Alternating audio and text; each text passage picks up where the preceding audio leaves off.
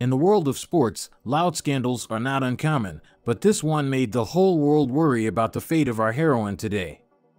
In this video, I will tell you about the sports journey of the track and field athlete Krystsina Tsimanouskaya, and at the end, you will learn how she managed to escape from political persecution. Krystsina Tsimanouskaya was born on December 19, 1996, in the city of Klimavichy in the east of the Republic of Belarus. Krystsina grew up as a playful girl and loved to run around the yard playing tag with her friends. Her parents could not imagine that this childhood pastime of their daughter would turn into a passion for her entire life. Natural talent cannot be hidden in the yard, and soon Krystsina enrolled in the specialized children's and youth school of Olympic Reserve Dynamo. Her first coaches immediately noticed the girl's innate abilities, and all they had to do was to guide her in the right direction to ensure her path on the career ladder. Krystsina made her first mark in 2014 when she twice won silver at the Belarusian Championships in the 100 to 200 meters distances. It is important to note that the short distances became her forte.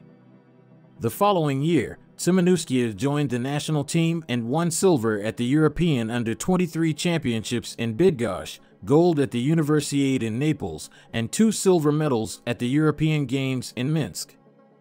And it was with this team that she headed to the Olympic Games in Tokyo. The beginning was promising, and although Tsimanouskaya failed to advance beyond the first round in the 100 meters, she still had a chance to compete in the 200 meters. However, on August 1st, a day before the competition, the National Olympic Committee of Belarus disqualified her from all competitions, citing her emotional and psychological state.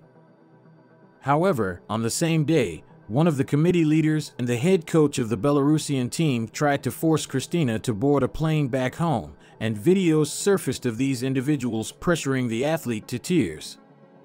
They demanded her silence, the return of her per diem, and even threatened suicide, saying, "You're getting caught up in the devil's circle again, and that's how people end up committing suicide."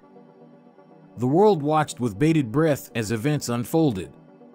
Tsimanouskaya did not succumb to the persuasion and sought help from the Japanese police, as well as requested support from the International Olympic Committee. Krystsina said she was afraid to return to her homeland, fearing that she would be imprisoned. And there was reason to be concerned. The athlete was already under the close watch of the Belarusian authorities after condemning violence during the crackdown on protests related to the falsification of the Belarusian presidential elections and calling the actions of law enforcement agencies illegal and unacceptable. But what led to such a turn of events? It all started when, on July 30th, Krystsina posted a video on her social media criticizing the leadership of the National Olympic Committee. The reason was that due to the negligence of employees, 2 Belarusian athletes failed to submit the required number of doping tests on time, resulting in their disqualification from the 4x400 meter relay. In an attempt to rectify their mistake, committee officials included Tsimanouskaya in the list of relay participants, despite the fact that Krystsina herself had never trained for the 400 meter race, and they didn't even bother to ask her. On the same day, the athlete deleted her video under pressure, but the machinery of repression was already in motion. Krystsina Tsimanouskaya's bold stance against the Belarusian government made her a symbol of disobedience and a beacon of hope for those who resist oppression. Many countries responded to the situation and offered asylum to the athlete. Currently, Krystsina lives in Poland, where she has obtained citizenship and continues her athletic career, representing that country on the international athletic stage. Her story serves as a reminder of each person's ability to stand up against injustice, even in the face of an entire state.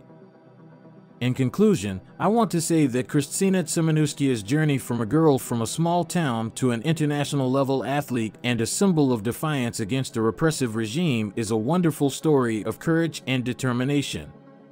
Her struggle underscores the importance of standing up for one's beliefs, and her story will undoubtedly continue to inspire others for many years. Don't forget to leave comments, like, and subscribe to the channel where sports are discussed.